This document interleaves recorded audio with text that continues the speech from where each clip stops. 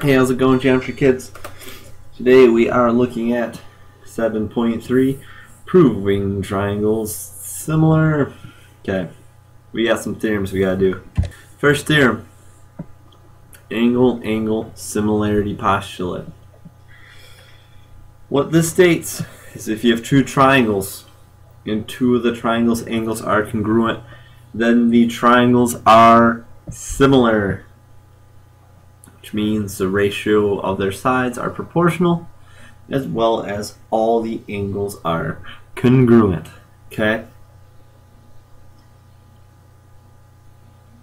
So, S congruent to M, R to L, SRT to MLP. Okay? You only need two angles, because if you have two, you know the third. Okay?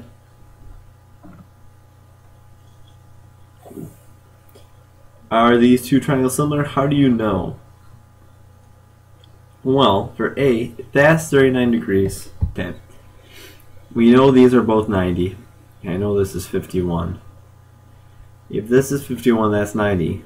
This is going to be 180 minus 90 minus 51, which is 39 degrees. Hence, yes, by AA, Similarity Theorem. Okay, let's take a look at this one. This angle 62, this one's 68. These are isosceles triangles. So if this is 68 degrees, I know this one's 68 degrees, right? That's 68 and that's 68. Then this guy is, well, what's 68 plus 68 is, what, 136? 180 minus 136 is 44. So this is 44 degrees. Well, wait a second. 68, 68, 44, not 62. So no, not all angles are congruent.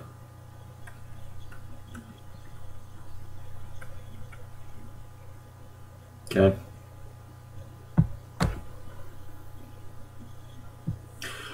Two more theorems coming at you.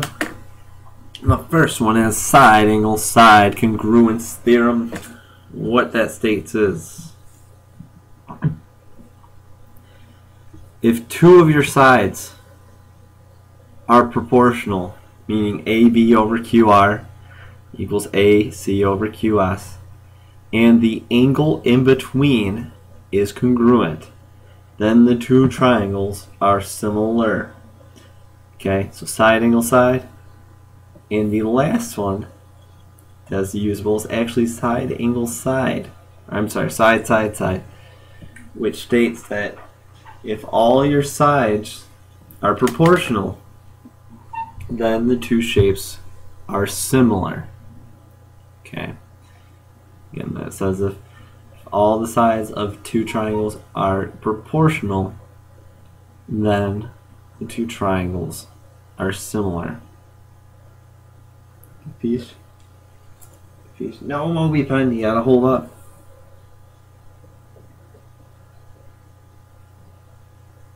Let's see this in action.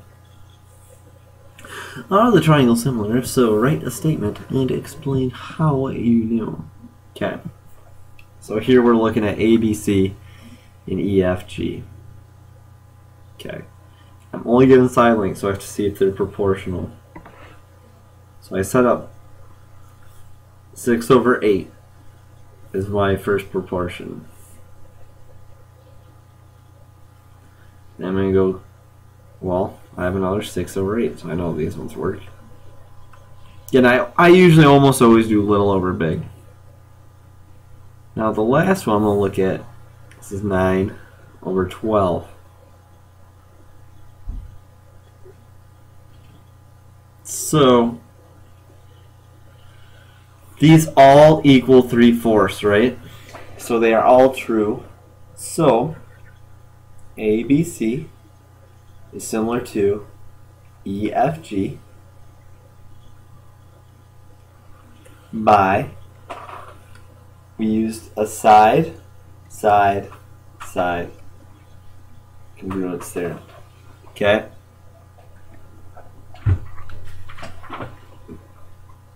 Alright, let's do another one. I'm actually going to separate these triangles so we can see them. We have AWL and AEC.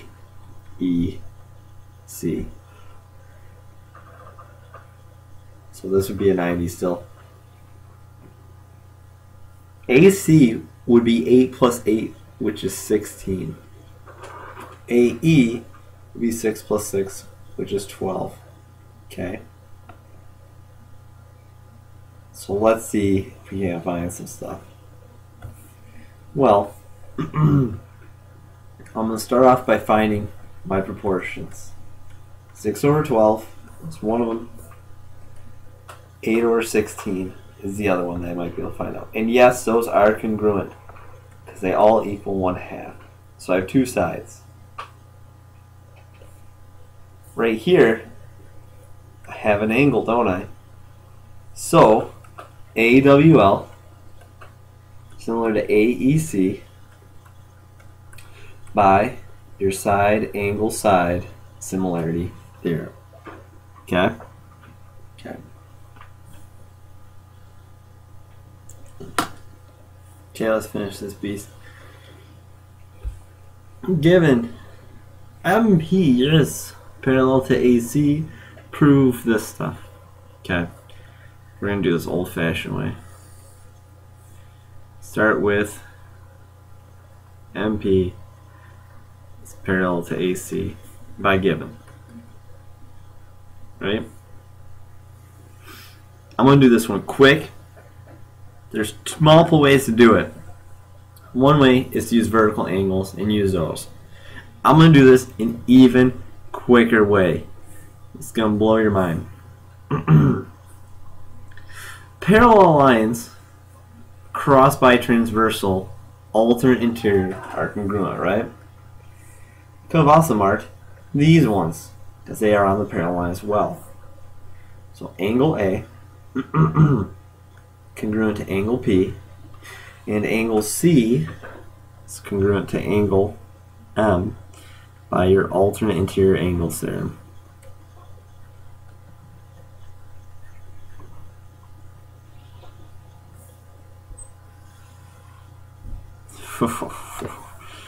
Worst one ever. Okay, now I'm already done. I can say triangle A, B, C is similar to triangle PMB by your angle-angle similarity theorem.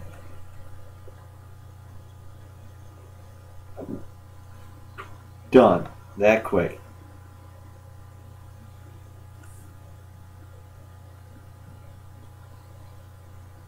Oh my goodness. PBM. That's it. That's the proof. Now, let's say they didn't give us that this was parallel, and they said that CA and CB over MB were your two. I'm going to have you guys think about that one. When I come around and check your notes, show me your answer for a prize. Capiche? Capiche. Last slide. Johnny, or Darius, wants to see how high the wall he's going to climb is. So he throws a mirror on the ground, measures how far away he is from it, how far he is away from the wall. Realize that they're similar triangles. So how high is Darius's wall? We have one angle, we have two angles, so the triangles are similar. So I can set my proportion 5.5 over x equals 6 over 34. Okay, and then I cross multiply.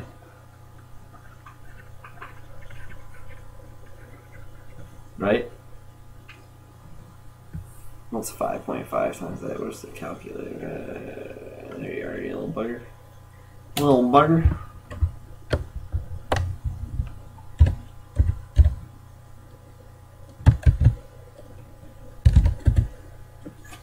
Well, 187, I guess. 187 equals 6x. Where'd he go? Divided by 6.